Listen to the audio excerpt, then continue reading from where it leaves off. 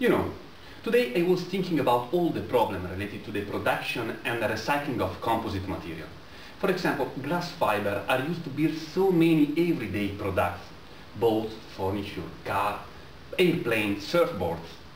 Think about all the CO2 that is produced to build and dispose them. Do you think that we could do something to improve this situation?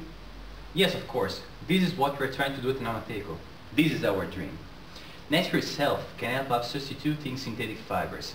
Bamboo, hemp, flax are just a few of all the natural fibers that we could use.